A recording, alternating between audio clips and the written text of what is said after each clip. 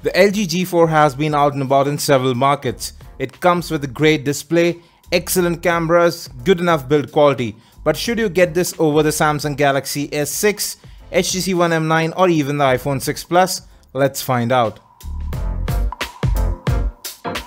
Welcome to our review of the LG G4. This is Abhinav and I've been using this phone for about a month or so and actually performs really well. It's powered by the hexa-core Snapdragon 808 instead of the Snapdragon 810. Heating issues with the Snapdragon 810 might have prompted LG to use the hexa-core 808. You have a 5.5-inch Quad HD Quantum IPS display which increases contrast, better color reproduction and it's brighter as well. Animations are slick, performance is really great here. You have 3 gigs of RAM on the device as well. We'll talk about the rest of the specs as we go along. Coming to the build, you just have a space to open the back cover on the right. 4 metal trim around the device. Yes, this phone is made out of plastic. At the top, you have the infrared blaster, secondary noise cancellation mic. On the left of the device, you can see there's absolutely nothing.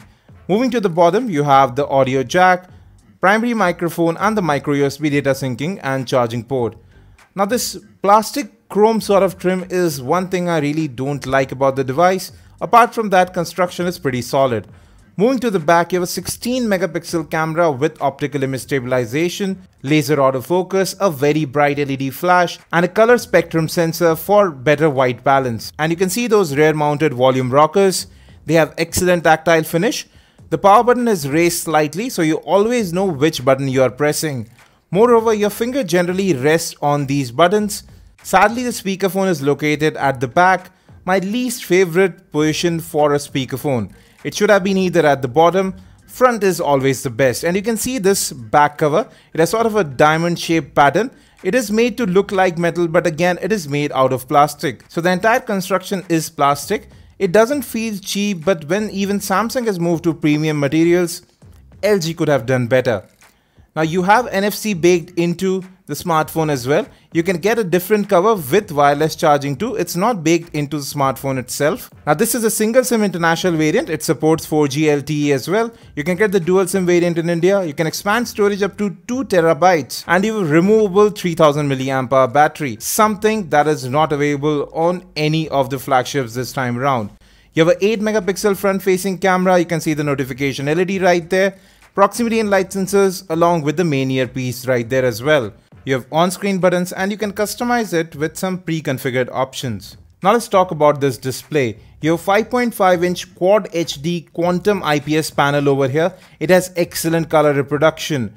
Great color gamut, color saturation levels also look good over here. It's plenty bright and visible outdoors too. Viewing angles are wide, no distortion in brightness or colors. Now it's slightly curved and that doesn't cause any distortion in brightness, colors or the content that you are watching. Coming to network and call quality, you really expect flagship phones to perform well under any conditions and the LG G4 doesn't disappoint. Call quality is excellent, you have noise suppression built in, you can use voice clarity as well. You have a quick memo feature available too, so you can go ahead and write some note while you're talking to somebody else. Now being a flagship device, again, lots of connectivity options including Miracast, NFC, USB, Wi-Fi and Bluetooth tethering also work well. And as I said, it does have an infrared blaster. It was very easy to set up with my set-top box and television and it did work quite fine. GPS is also available on the device. I used it to navigate throughout the city and it never let me down. Navigation was really quick on the device. Now coming to the cameras, you have a 16 megapixel rear camera with optical image stabilization, f1.8 aperture. You can capture raw images in manual mode as well. 4K videos can also be captured over here. Laser autofocus really works well. It's quite fast in focusing. Moreover, you have a complete manual control over the image you want to take, including ISO, white balance, manual focus is also available over here. We have a separate in-depth camera review with several image and video samples, including a test of optical image stabilization. Now both the rear and front facing cameras take great images, whether it's inside, outside, and macro shots have that great bokeh effect that you get with DSLR cameras. Now music quality is very good on the device, be it through the headphone jack or even the speakerphone. It's quite loud, it's clear, isn't tinny and doesn't get muffled that easily due to the curved back. FM radio is also supported, it is able to find channels very quickly. Now we are playing a 4K video and the display looks really amazing. It's color rich, great saturation and it's plenty bright. There are no issues with performance, no lag whatsoever in playing videos, no frame rate issues either. Now we are playing this video over YouTube. Streaming video also works fine, didn't notice any stutter anywhere. Now coming to software, the LG G4 runs Android 5.1 Lollipop right out of the box. Not much bloatware over here. You can go ahead and hide your apps. You can go ahead and uninstall apps very easily. So lots of customization is baked into the launcher itself. There are some themes available as well.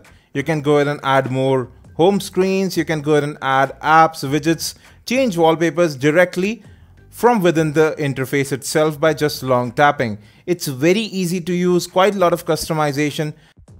Then you have smart bulletin baked in. You can see how many steps you have walked, music, smart settings, your remote controls, and there's some tips available too on how to use your smartphone. Now you have a notification toggles right up top. You can scroll through the entire list. You can edit these, just have the ones that you like up top. Then you have one touch color inversion, so people with weak eyesight can use this high contrast mode as well. You have multiple user support baked in. You also have priority interruptions, but yes, they have been worked around. So you have to tap on the icon instead of just using the volume rocker. You can see right here, Android 5.1 Lollipop. Performance is smooth on the device. Now, if we come to storage, out of that 32 gigs, you have about 22 gigs available right out of the box. You can add an extra microSD card up to 2 terabytes. Moreover, apps are movable to the external SD card, even though app data is not. USB OTG is also supported, and you can see plenty of RAM is free, even though we are running so many apps in the background. Now, I did find smart settings quite useful. It turned on my Wi-Fi when I got home, switched off Bluetooth, which I was using in my car, and saved me from fidgeting around in the settings.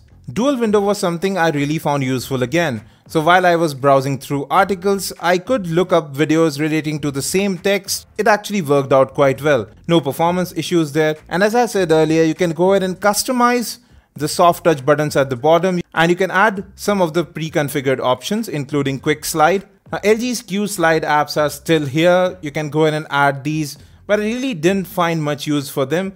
Dual window actually worked better for me. Now when you get the device, the settings are divided into these categories. You have several tabs available. Instead, just switch to the list view.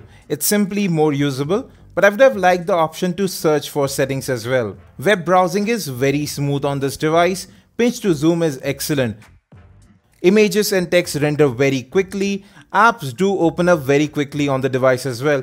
You really can't tell whether this is running the Snapdragon 810, Snapdragon 808. It's just simply superb. You can also launch the camera very quickly by just double tapping on the volume down button, and there you see. Overall performance is stupendous on the device. Multitasking is great as well. Apps don't get killed that quickly. Garbage collection remains dormant until there's just not enough RAM. Now battery life is a bit erratic on the device. Some days I was able to get through 1.5 days of heavy usage. Some days even 2, but most of the time you can get through 1.5 days of very heavy usage on this device. Now the LG G4 plays games quite well too. You can see that in our gaming review. We have separate features video as well, so you can go ahead and have a look at that as well. The phone didn't heat up in gaming. There were no frame rate issues, no lag whatsoever in even the higher end games. Well folks, it's now time for a wrap up. The best thing about the LG G4 is its rear camera. It takes excellent images. Optical image stabilization really works over here as well. The rear mounted buttons might take some time getting used to, but after that it just becomes second nature. The next best thing is the display. It looks good, it has great color reproduction, videos, movies, everything look great on it. Yes, I would have liked the build quality to be a bit better. It is a flagship device of 2015, where even Samsung has moved to more premium materials like glass and metal. But unlike the rest of the flagships, LG has made a practical smartphone. The curve in the front protects the display in case of a frontal impact. The back cover is removable, as is the battery, so you can simply swap in a new charged battery. Storage is also expandable on the device. Moreover, you can go ahead and swap those back covers for leather ones or one with wireless charging built in. But even if these features weren't there, the LG G4 has excellent cameras, a brilliant display and great performance, even though it might not look as pretty as the Galaxy S6. We'll be back with more. Don't forget to hit that subscribe and like button. Thanks for watching this video, and as always, have a great day.